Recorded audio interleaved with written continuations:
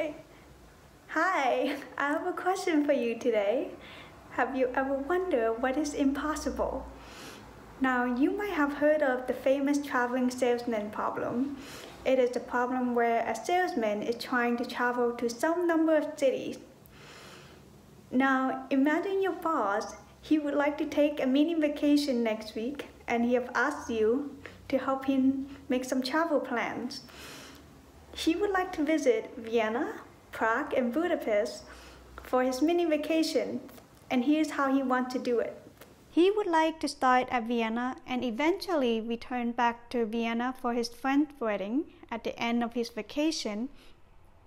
He also gave you a budget to work with, and you had to check if there is an affordable route that fits his budget. Because it didn't seem like a difficult problem, you manually look up all of the possible routes. You checked the flight prices on various airlines, and on that day, you felt really good about yourself because you even gave him the cheapest route since there were only 2 possible routes. He could go from Vienna to Prague, and then from Prague to Budapest, and from Budapest back to Vienna. The second one is from Vienna to Budapest, and from Budapest to Prague, and finally from Prague he will return back to Vienna. All of this was pretty easy to do, and you finished the task and headed off to a great weekend. However, when you showed up for work on Monday, your boss asked you for help again, partly because you did such a brilliant job last week.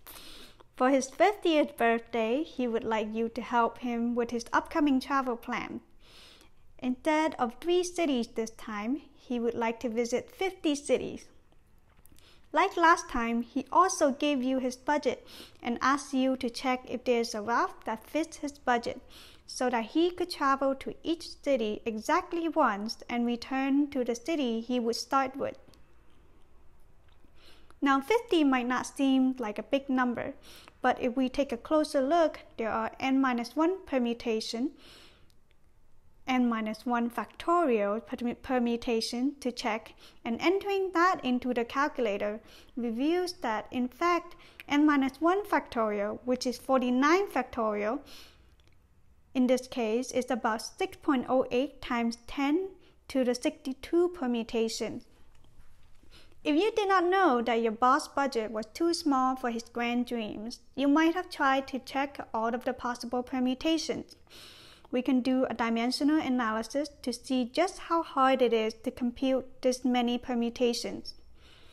If we say a normal modern-day computer can perform 10 to the 6, which is 1 million calculations per second, we can figure out how many years it would take to compute this computation using the following dimensional analysis. Because we have to look up 6.08 times 10 to the 62 permutations, we're going to multiply that by 1 over 10 to the 6 because we assume that the computer can perform 1 million computations per second. In addition, we also multiply that by 1 over 60 because there are 60 seconds in 1 minute. Not only that, we must also multiply 1 over 60 again because there are 60 minutes in 1 hour. We also multiply by 1 over 24 because there are 24 hours in 1 day. Finally, multiply the whole thing by 1 over 365 because there are 365 days in 1 year. I got 1.92 times 10 to the 49 years after entering that into my calculator. It would take 1.92 times 10 to the 49 years to complete these calculations. This is actually known as the traveling salesman problem, and it is famous because it is very difficult to solve. In fact, it is known as an NP complete problem. I would like to bring your attention to the class P and the problems in class P, which is a class of problem that we can solve using polynomial time algorithm.